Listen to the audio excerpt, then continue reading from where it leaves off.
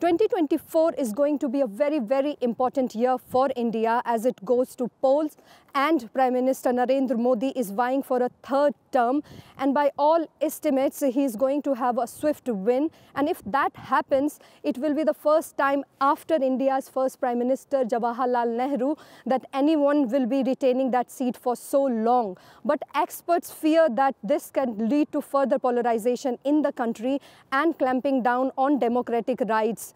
But definitely 2024 will be remembered as an election year for India.